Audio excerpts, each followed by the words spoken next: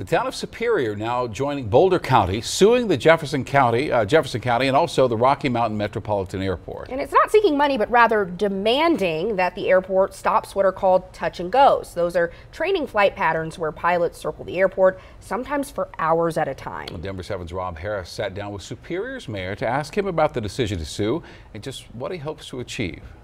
So this is just a snapshot at 1:32 p.m. today. Like many residents in the Northwest Metro area, Superior Mayor Mark Lasis now spends a lot of time tracking flight paths, Which shows about 12 planes in the pattern above Superior. And I can understand why our residents are just, their patience has worn thin. For years, Mayor Lasis has heard from residents who are fed up with the increasing noise and the concern of lead pollution coming from above their heads. Traffic at the Rocky Mountain Metropolitan Airport has greatly increased since the pandemic. Since 2019, there's been about an increase of about 50% in terms of total operations. A large majority of those operations are these training operations where they're just flying these touch and go patterns over Superior.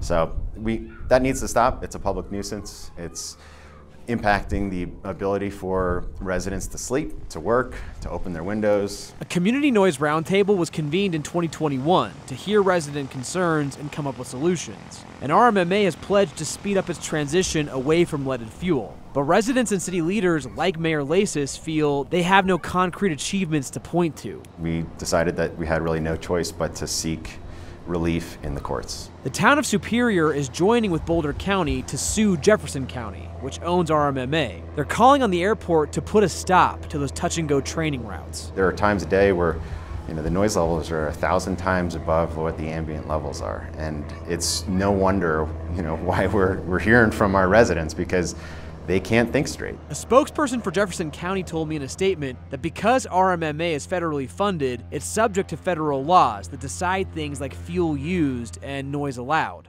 Quote, "It is not a legal option for the airport to mandate a reduction in those operations." Essentially, they're saying their hands are legally tied to do the things you're asking.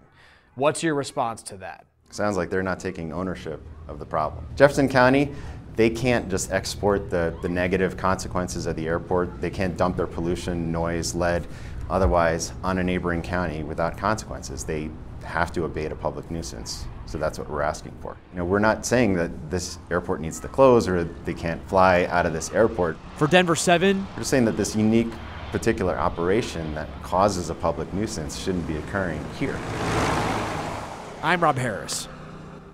Other local governments around RMMA are calling for action. Last week, Westminster leaders and residents requested the State Department of Public Health and Environment conduct a study on the effects of lead from the airport. And at the state capitol, lawmakers are taking up a bill that would address these concerns. So if it were to pass, the bill would provide state funding for airports transitioning to unleaded fuel. It would also create a state income tax credit for plane owners who pay to switch their planes from leaded to unleaded fuel. This bill will be heard Monday in the Finance Committee.